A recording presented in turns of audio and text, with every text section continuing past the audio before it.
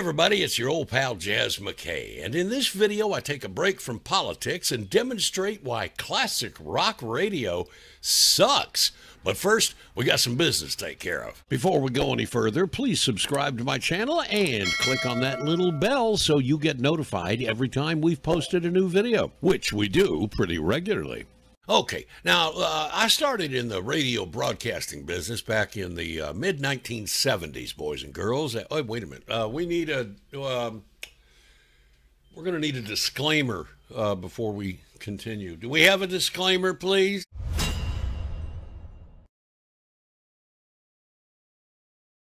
No disc jockeys were harmed during the production of this video. However, some corporate program directors' feelings may be hurt. Fuck 'em.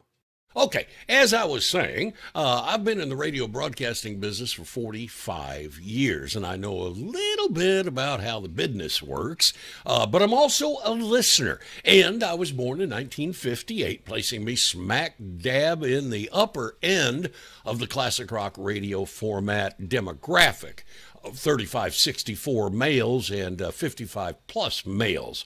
I'm 62 years old for the benefit of the mathematically challenged. I mostly listen to talk radio, which also targets, by the way, 35-64 males and 55-plus male audience members.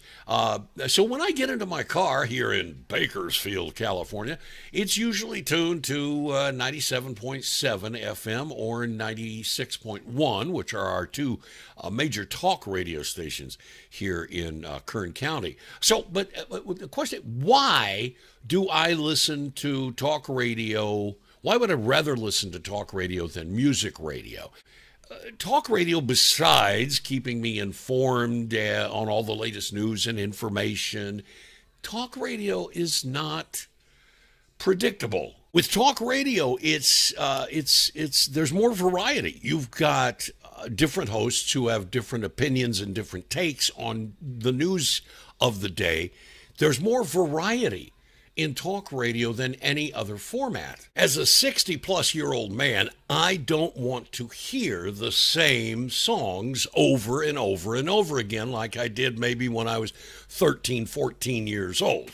But there are times when I get kind of tired of listening to the talk and I just want to listen to some music. Or there's that time of day, which is here in Bakersfield, between 3 and 6 o'clock, when there really isn't any quality talk radio to listen to be perfectly honest.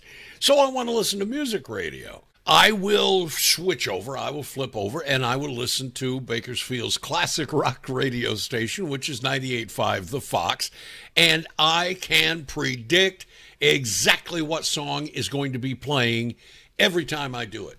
I don't know how it is that I can do it, but I can do it. I know how it is I can do it. It's because classic rock radio sucks. It's predictable. It's predictable because it's repetitive. Watch this little radio experiment that I conducted sitting in a parking lot the other day waiting for my wife. Check it out. I'll turn on the radio, and I think it's set at KNZR 97.7. And we'll see what's happening there. Let's just do this right now. Just turn on the radio. There it is. Yeah. Oh, I don't want to get too much in the weeds, but I think the biggest one is the one that no one's talking about, and that's the dollar. Let me explain. That's 97. Earn dollars. But we don't earn dollars. Oh, yeah, that's dollars can be exchanged. Andy Barkate is sitting in for the paycheck represents what for Terry Maxwell today. So they're talking about finances and stuff like that. Let me flip over. Let's see what's going on KERN. Let's see here. Anyway, what do you got? Anything else? Do you think the season is, where do we stand COVID? Well, there's Ralph Bailey, Ralph on KERN. Yeah, delaying. Teams are kind of breaking protocol. And he's talking about exactly. Talking about NFL. He's talking about sports. Okay, now that's the two talk stations in town, KNZR and KERN. And you could hear the one guy was talking about finances and talking about stocks and things like that. The other guy's talking about the NFL. He's talking about sports. There you go. Diversity in talk radio. Two completely opposite discussions about different topics. But now, watch this. When I switch the station over to 98.5 The Fox, the classic rock radio station here in Bakersfield, and I can predict exactly what songs, they'll be playing. Let's just see what song comes on. I promise you, it will. Well, I can't promise you this. This is kind of, but let's see. Let's just do a little experiment here and see. It's either going to be Journey. It'll either be Journey or it'll be Boston. What do you want to bet? Here it is, 3:40 in the afternoon. Let's flip it over and see what we have. We go over here. Ready? We're going to go to 98.5 The Fox. I love the Bills. Ready? 3, 2, 1.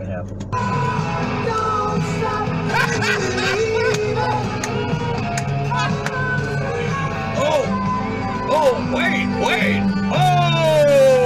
Oh, we got both. We got the end of Journey going into Boston. There it is. 98. Okay, let me turn that off. Now, how did I do that? Was that some kind of black magic there or something? What are you, one of them there psychics? No, it's just that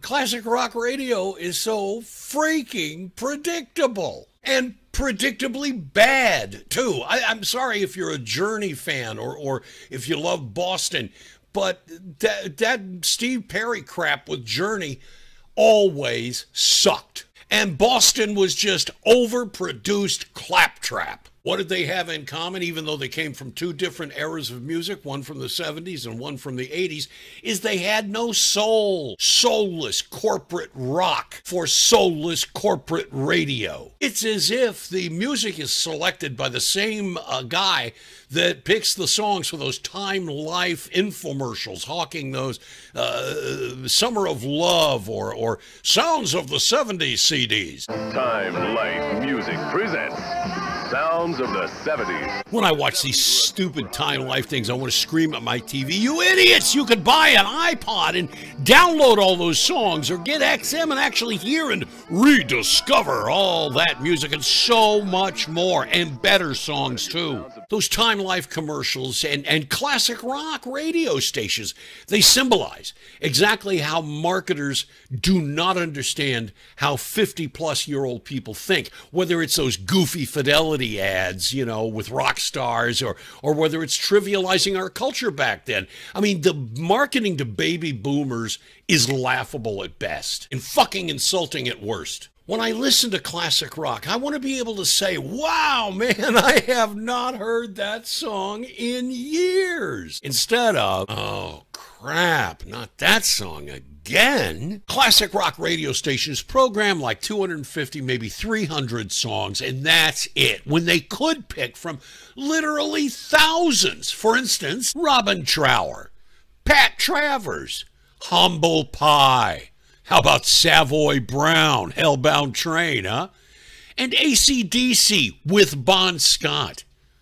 Or Motorhead. How about the Ramones?